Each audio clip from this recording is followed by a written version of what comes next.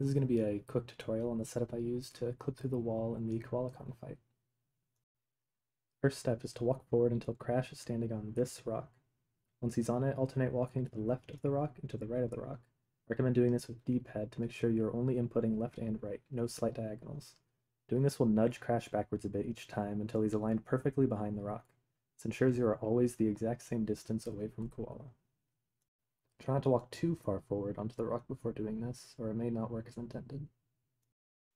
Once you are aligned, walk directly right until you're against the right wall, and wait there until Koala has picked up a big boulder and starts moving left.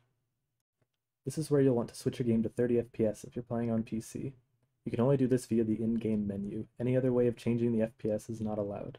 Make sure the VSync option is not enabled, otherwise the game will not allow you to switch it to 30 FPS. When Koala starts moving left, do not immediately start moving left with him. Doing this will put you too far left if he decides to throw the boulder right away, which nearly happens here. Wait for him to step to the side 3 or 4 times before you start following him. You want to stay roughly in front of him as he moves. I do this by tapping left on the D-pad repeatedly and trying to move at the same speed he does.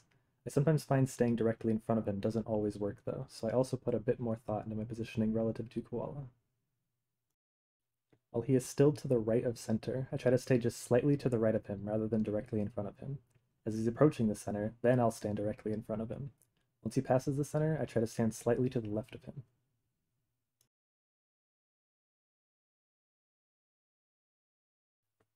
Right when Koala starts his throwing animation, I stop moving left and immediately focus entirely on Koala's left hand, or from our perspective, right hand. Whatever you want to call it, it's this hand. First, Koala will lift the boulder up, and before he throws it, he sits fairly still for a moment with his hand resting on top of the boulder. The moment I see movement from that hand, I react and push forward and jump at the same time. Different reaction times might mean you need a slightly different cue, but I highly recommend using this hand, since it is so visible as it moves across his entire body. When he throws the boulder, you're going to hold forward and jump, and do not let go of either of them. The moment Crash takes damage, switch from holding forward to holding backward, but do not release jump yet. I prefer to do this with analog, but most people seem to prefer D-pad. This should clip Crash through the wall. Once you've done all this, you should be on the other side of the invisible wall. You can damage Koala directly now. Touching him while Crash is flashing and has iframes will deal 1 damage. Bouncing on his head will also do 1 damage, but spinning him will do 2 damage for some unknown reason. You can only damage him after he has thrown a boulder, so you want to spin him right when you clip through the wall, and again after he throws a second boulder. If you go too fast to try and hit him with your first spin, you may damage him with iframes and only do 1 damage. If this happens, there is a way to do 3 damage to still kill him in 2 boulder throws.